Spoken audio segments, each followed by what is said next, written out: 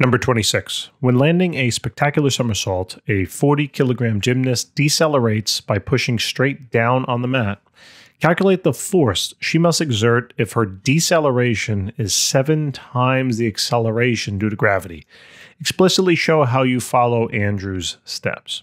All right, so first thing is free body diagram. So create your axes, okay? And let's say that right in the middle here, this dot will represent the gymnast.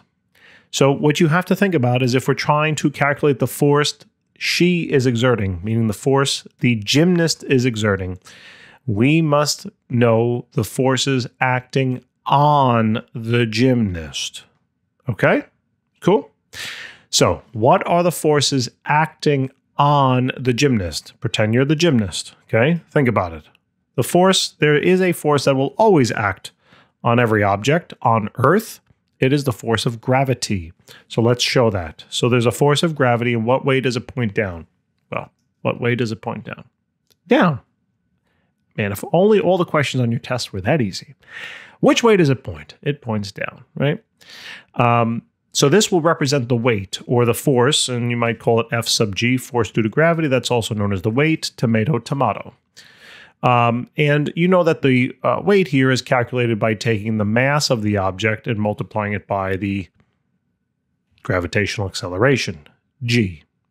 Now, that is the force of gravity. What else is this gymnast experiencing? Now, think about it. There's a ground. Here's the gymnast. Look at that. And she is coming right down, hitting the mat, and she's slowing her body down. Okay? So, wait a minute. If the gymnast, all of a sudden, she's in motion, and then when she comes down to here, she stops, there must be some other force pushing up on her, right? What's that force called? Well, it's called the normal force, or in the context of this, I'm just going to call it the force that the mat is producing, right? Because she's pushing down on the mat, and therefore Newton's third law says the mat is pushing on her. So there is another force here, pointing up. I'm going to call that F sub M. You can call it the normal force, though. Okay? Doesn't really make a difference. But that's the force that the mat is producing on her. Okay? And that's unknown. It did not tell that to me in the problem. All right? Cool. Now, these are the forces acting on the gymnast. The mat is producing a force, and gravity is producing a force. Right?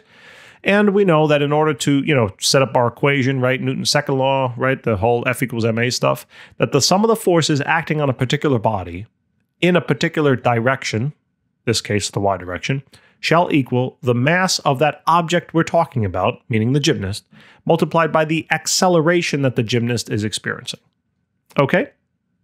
Cool. Now, what can I plug in here? Well, I can plug in my two forces. Yes? Now, when you do this, you can write that it should be the force of the mat, plus, now this might just show you a different way to look at it, plus the force due to gravity, or AKA plus the weight. However, though, when you plug in the weight, it should be negative. Why? Because it's pointing down, right? So you can either do this now, plug in the negative number here, and leave your positive out there, or you can just simply subtract it already, right? The force that the mat's producing minus then the weight. Okay, it doesn't really make a difference, but just be careful with your signs. Should equal then the mass of the gymnast multiplied by the acceleration of that gymnast. Now, you might say, well, we're doing deceleration. That's fine. Deceleration is a type of acceleration. It's just decelerating means that the velocity is slowing, right? But anytime a velocity is changing, it's called acceleration. So this would be considered, I don't even want to use the word negative acceleration because it's not going to be negative in this case, but opposite acceleration, whatever you want to call it. Okay, so now what we're looking to do is let's start kind of writing down what we might know, okay?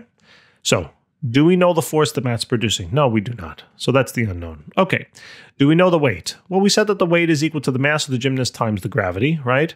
So we might say, do we know the mass of the gymnast? Oh, goody gumdrops, we do, right? It's 40. Okay, so maybe let's start plugging in some stuff. So it's going to be 40 kilograms times then the gravitational acceleration, which is just 9.8. If I use G, it's positive. If it was A, then it would be negative, okay? That shall equal now the mass of what? Well, the mass of the gymnast again, 40 kilograms multiplied by the acceleration. Now, do we know the acceleration? Well, it didn't like tell it to us like here it is on a silver platter, but it does say that the deceleration, or aka acceleration, right? It's just a slowing, it's the velocity slowing, is 7 times the acceleration due to gravity. So what is the acceleration due to gravity? 9.8, right? What would 7 times that number be? Well, do the math, right? Do the math. Take out the calculator if you need. 9.8 times 7, and it's 68.6. 68.6 meters per second squared. Now, think about this. What's important here is understanding now the sign value of this acceleration, okay? So if the gymnast was coming down, right, and landing on the mat, and her velocity was negative, and eventually she stops, that means there must have been an upward acceleration. Okay, there must be an upward then acceleration. Now, I know that sounds a little funky because it's like, well, it's decelerating, so shouldn't it be negative? That's why I was hesitant to use the word negative before. Okay, all a deceleration means velocity slowing, period. Whether that means the acceleration should have a negative sign or not is totally dependent upon what the heck we're talking about. All right. So the acceleration here is the unknown, but I know it's going to be positive.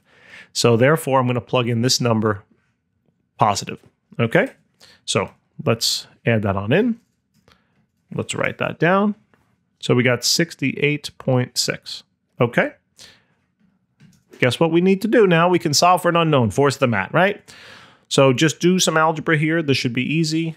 You know, the force of the mat, add, multiply this, then add it on over to this side after you multiply that. I'm going to do it all in the calculator. So 40 times 68.6 plus then 40 times 9.8 essentially. So this works out to be now 3136, okay? 3,136. All right. And that's in terms of newtons. Now, I guess considering significant figures, if I go back, there's 3 sig figs, so we should now round this to 3,140, okay? So 3,140 newtons. All right.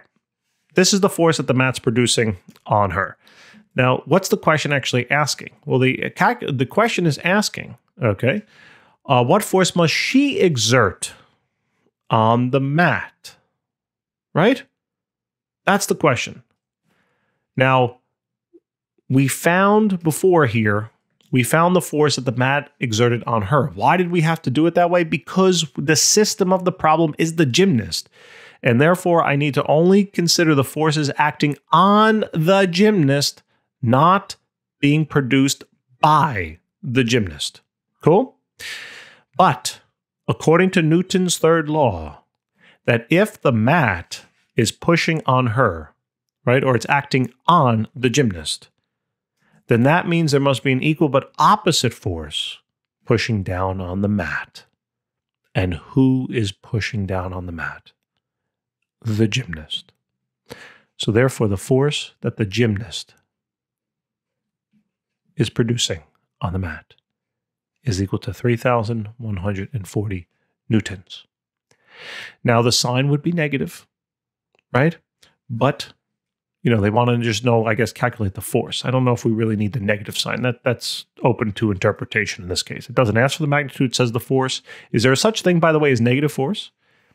In reality, right? Is there such thing? Either there is some force or there isn't. Negative just implies direction, period. Okay? So it says the force. It didn't say just the magnitude, so I'm going to leave in the negative sign, but, some computer programs might not be that smart. So you know what's going to happen. Guys, thank you for tuning in. I hope this helped. If it did, give me a shout out. Leave a comment. All right? Love to hear from you. Also, if you can, like and subscribe. Tell your classmates. That'd be an awesome way to help our channel grow. And we wouldn't be here without you guys. So we appreciate you very much. All right? See you soon.